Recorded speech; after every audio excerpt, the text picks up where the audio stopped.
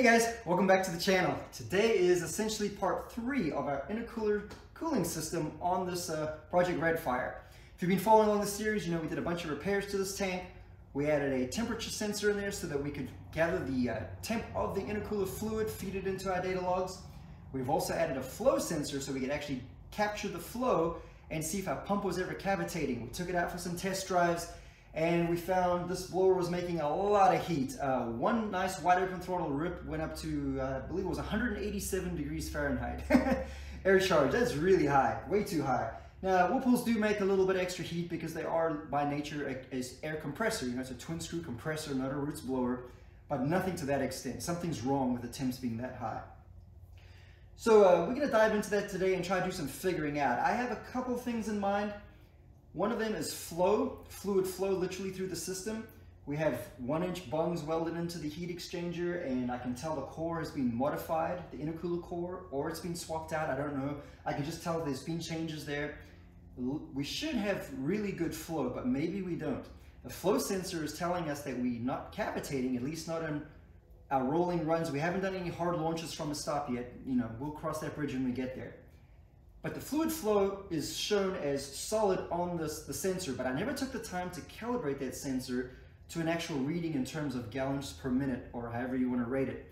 So although the pump's not cavitating, that flow could be really low. I don't know what those numbers really mean on my gauge on the MS3. I need to calibrate that.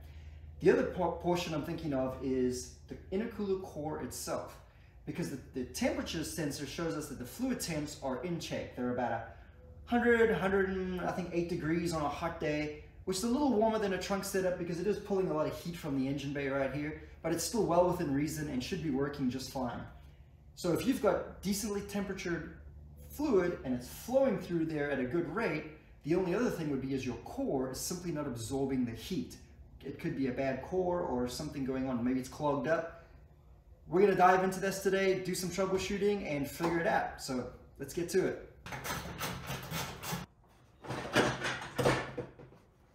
All right, bumpers out of the way, so we have some access in here.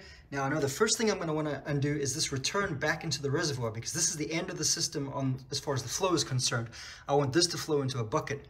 Unfortunately, having done this a few times, I already know power steering needs to come out, this guy needs to come out before I can get this out. This is such a tight fit and set up here. There's really no way around that, so let me get to it.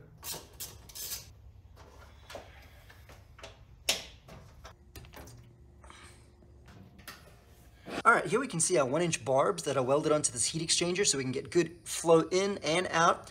I'm just draining out all the coolant so that I can just test with water and make less of a mess. Something interesting though, as I'm looking at this and I'm pulling these hoses and tracing them, I noticed that somebody plumbed this thing up incorrectly. They have the inlet coming in the top and the outlet coming out the bottom. That's backwards. You should always flow into the bottom and out the top. And the reason is airflow.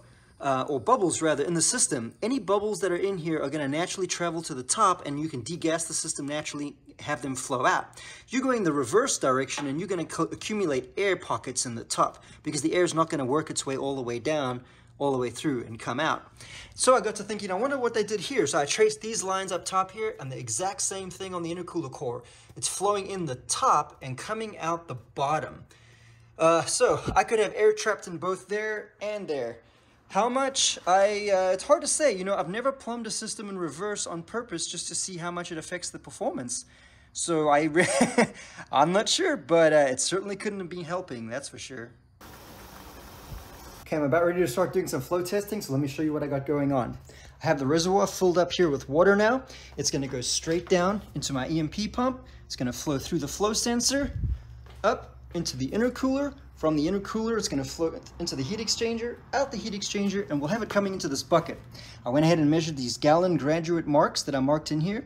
So as it kicks on, we're going to ignore the first gallon because the pump has to ramp up to speed. And then as it passes these marks here, we'll time how long that takes. I'm going to go ahead and shoot this footage here in 30 frames a second.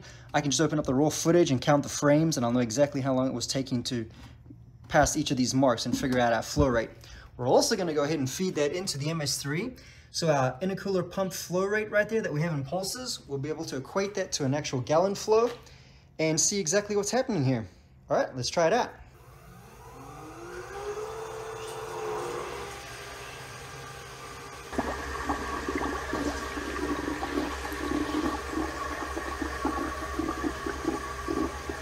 All right, so that was flowing about 8.5 gallons per minute. So let's throw some perspective on that. Let's take the EMP pump, flow straight into the bucket, and then maybe add items one at a time so you can kind of see how it's affected. EMP pump with 90-degree outlet fitting only.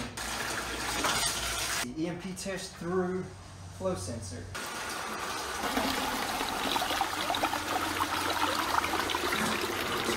Okay, flow test going through the intercooler core only.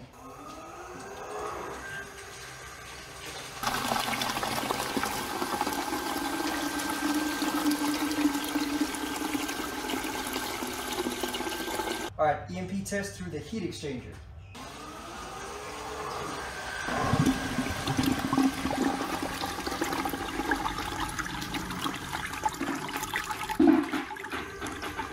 Boy, am I glad I switched to water from coolant, because did I make a mess.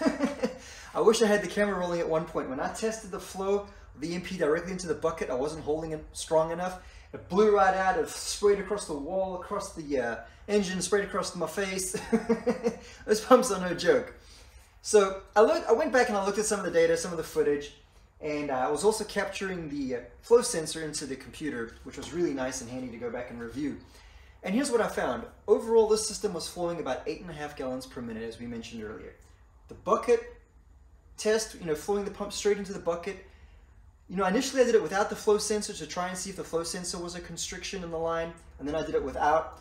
And it flows into the bucket so violently, it's actually hard to distinguish the difference. They look about the same, so I don't think that's an issue. With the flow sensor in there, it tells me 23 gallons per minute flowing into the bucket, roughly. It's not a super accurate test because I only have a 3-gallon reservoir, and that pump flows so fast and so hard, I can actually hear it sucking air, and as I'm dumping the bucket and pouring water in, it's getting a little bit of cavitation because I can't give it water fast enough.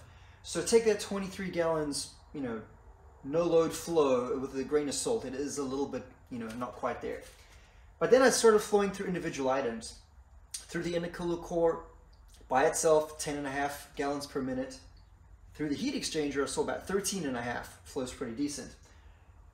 Overall, 8.5 is not bad flow for a system. It should cool fairly decently. It's poor performing for an EMP pump though. And to give you an example, the Zinc has the same setup, almost. Same heat exchanger with the 1-inch barbs, same EMP pump, same intercooler core, I believe. They're both factory ones that have been slightly modded and opened up. The best I can tell, I haven't pulled this blower off yet.